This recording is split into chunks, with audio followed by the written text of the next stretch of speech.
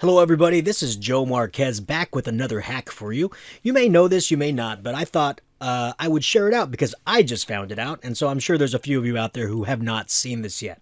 So I've been using Peardeck recently to do presentations, and since it utilizes Google Slides, I was floored with all the things that it could do.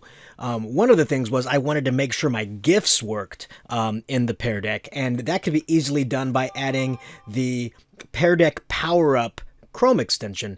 And once you install that Peardeck PowerUp Chrome extension, all of your GIFs that you have placed into your Google Slide presentation and then you present it through Peardeck will work. That includes the videos, the GIFs, all of those great things that make those slides really pop will actually work for you. But that's not the hack I wanted to share with you. The hack I wanted to share with you is, Google Slides has the option of using closed caption. But when you click on Peardeck, it goes into the Peardeck presentation mode and that closed caption option doesn't seem available. But it actually is.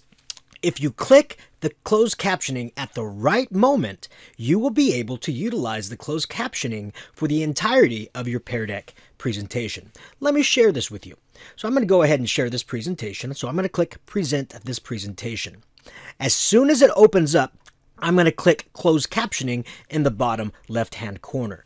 Because I clicked on it before it launched the presentation in Peardeck, I now have the ability to show closed captioning at the bottom of the screen. So I'm going to take the teacher dashboard and move it off to another screen. And I'm going to be using the teacher dashboard to move forward and back. I'm going to go ahead and close the code screen for us right here. And if you wait a second, because I'm not going to be touching this main screen, that bottom portion of the Peardeck screen will go away.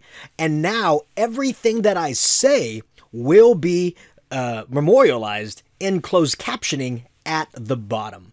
One of the great things about this is during class, you may have students who sit way in the back and they can't quite hear you. Well, they don't really have that problem with myself, but some other people, they may have that problem. So being able to see it up on the screen is incredibly beneficial to them.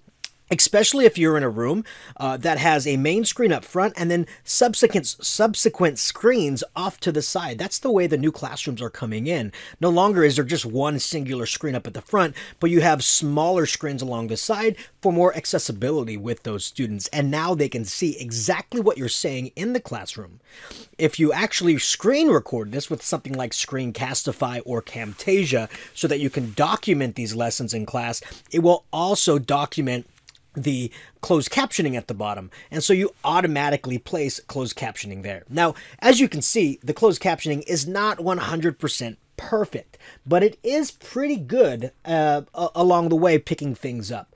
And just to go back to those GIFs that I was talking about, you can see in the upper corner I got my brain doing his growth mindset up there in the corner, and he is moving, and that is because we actually have the Peardeck PowerUp Chrome extension. And so you'll need that to have those GIFs going on. Now, some of you may have seen these hacks before, but these are new to me. And so I wanted to share them out because I'm super excited about this accessibility option that you can integrate with Peardeck. Thank you for listening and have a great day.